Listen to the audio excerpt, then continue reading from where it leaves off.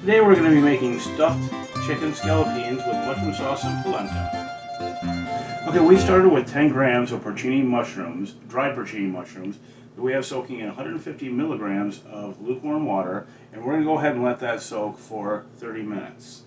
And then we want 3 medium-sized, small-sized chicken breasts. According to the recipe, you want to cut them into 3 pieces. We didn't do that. We just went ahead and cut them in half, and we'll use it that way. Okay, so before we go any further, we're going to go ahead and season a little bit our sliced chicken breast with just some salt and pepper. And again, you kind of do it to taste. We're going to be a little bit careful because there'll be other spices added a little bit later, other ingredients. So again, it's kind of just do it to taste, or you know what you like. Go ahead and lightly salt.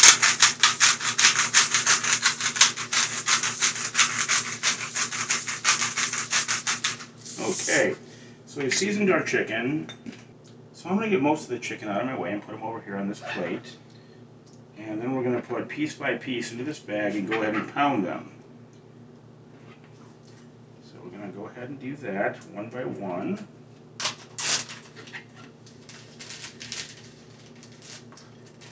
Flatten it out a little bit. Okay, I guess it doesn't really have to be zipped. And we're going to use the flat end. So we went ahead and we did that, and we flattened it out. It did kind of a little bit thin in the middle there, and we wanted something like that. And we'll go ahead and do our next piece, and so on. Okay, we have our last one done. We're going to go ahead and lay this on this plate. They're all done now as far as that part of it goes. And just give me a minute while I go wash my hands, and we're going to get clean cutting boards and plates. Okay, our porcini mushrooms are ready. They've been soaking for 30 minutes, and so the next step is going to be, I'm going to pull them right out of there, and we're going to be saving this liquid, so we want to, kind of get as much liquid out of the remaining mushroom here as we can.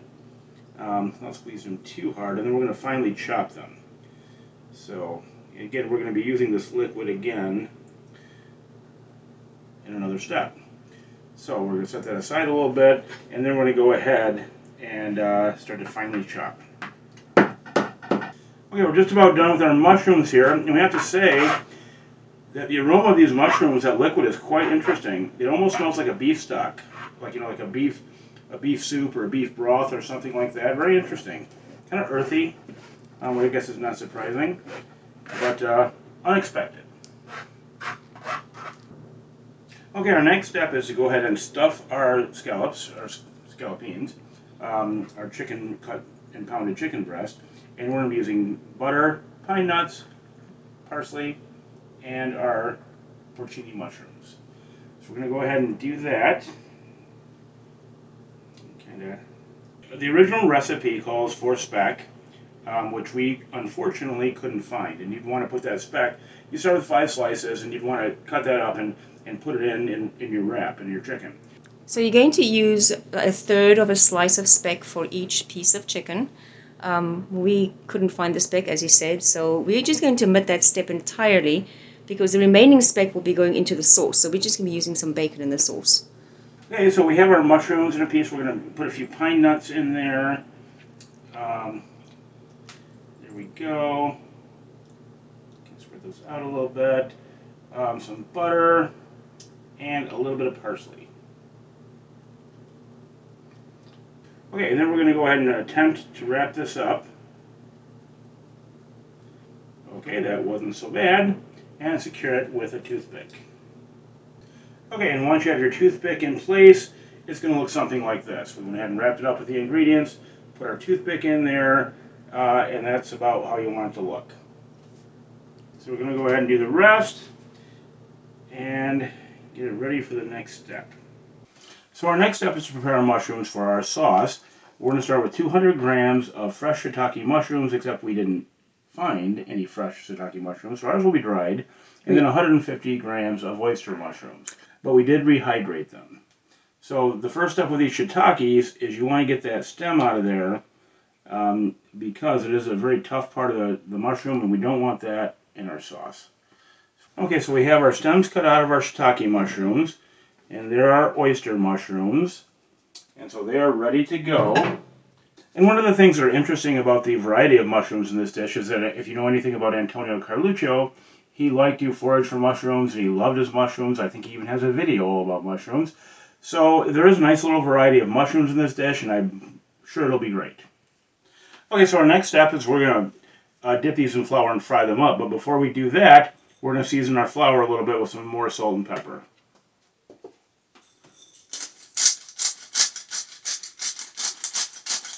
Again, I think it's just kind of a, to taste kind of a thing. So we have that, and add a little salt, and then we'll go from there.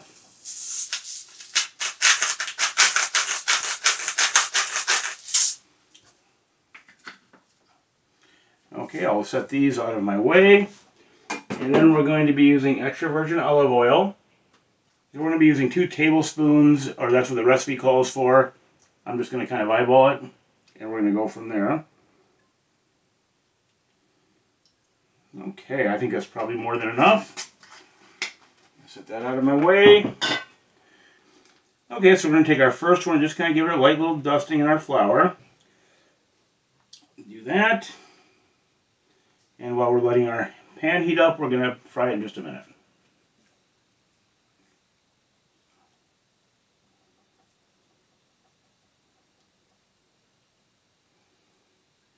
Okay, we've turned this to a very low heat, but I think it's just about ready to go now. So we're going to go ahead and fry these up until they're done.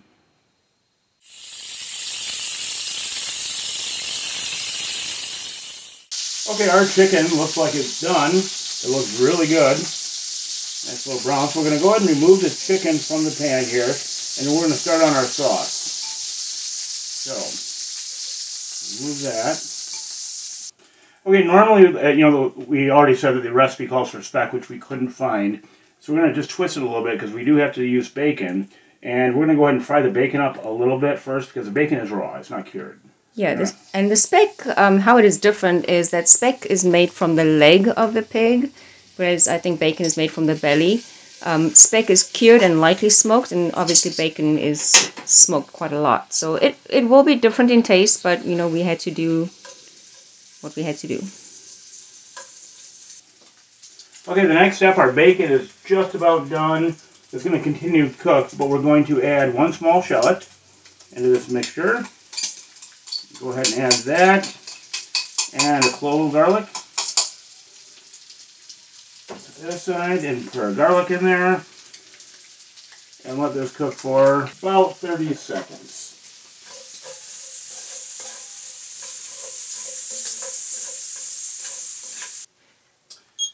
Okay, so now that that's ready, we're going to go ahead and add our mushrooms, and that's going to cook for 3 minutes.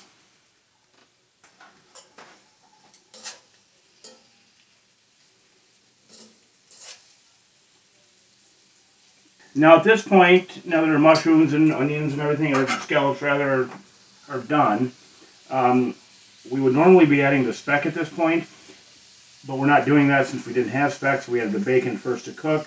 So anyway, we're going to be skipping that step, and we're going to add 2 tablespoons of a dry red wine.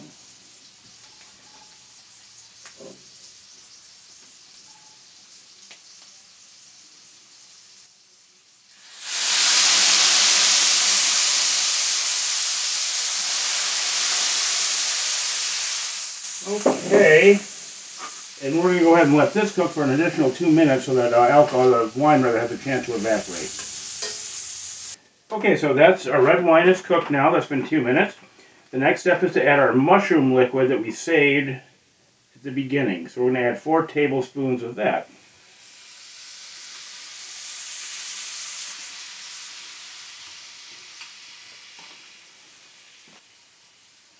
Okay.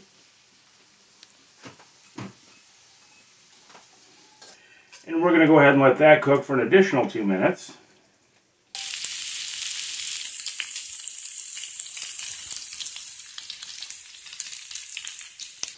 Okay, so now that that's done, we're going to go ahead and add our chicken back to the pan. We have removed the toothpicks. So we're going to go ahead and add chicken pieces back to the pan.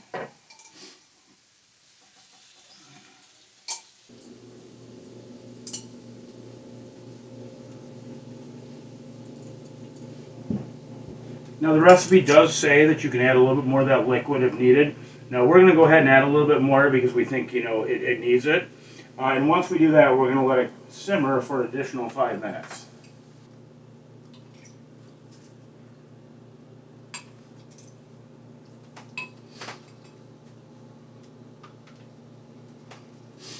Okay, so now that we've done that, I forget how many I added. I just kind of added according to sight.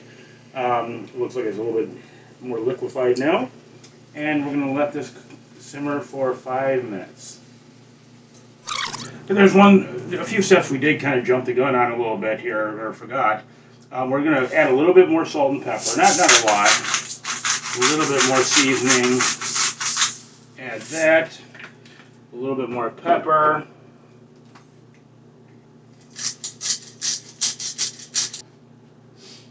Okay, the recipe calls for a teaspoon of parsley. I'm going to cheat here and just kind of eyeball it a little bit. I think it's probably pretty close. Okay, and then a tablespoon of passata. So we're just using tomato puree because we didn't want to open an entire bottle of passata just for 1 tablespoon. Okay, so our sauce and our chicken are done. So now we're going to serve it with polenta, so we're just going to take a minute to prepare that, and we'll be ready to go. Okay, we're going to go ahead and make our polenta then, because we're going to serve our dish with polenta.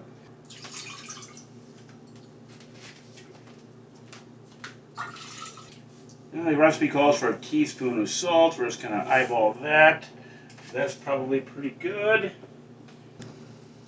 Okay, our water is boiling. We're going to go ahead and add our polenta to the water. Whisk that in. Again, we're just making out of a packet. We're just kind of following the packet directions. I'm going to whisk that until it thickens. Okay, our polenta is thickening up. We're going to go ahead and add our butter. Probably a couple tablespoons of butter. Add that, and we're going to go ahead and add some parsley as well. A couple tablespoons of that. We'll add that. We'll mix a little more, and we're just about ready to go.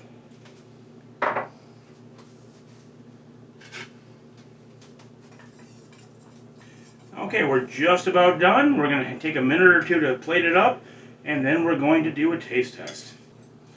Okay, so now that it's done, we're going to go ahead and do the taste test. I'll take a little chicken,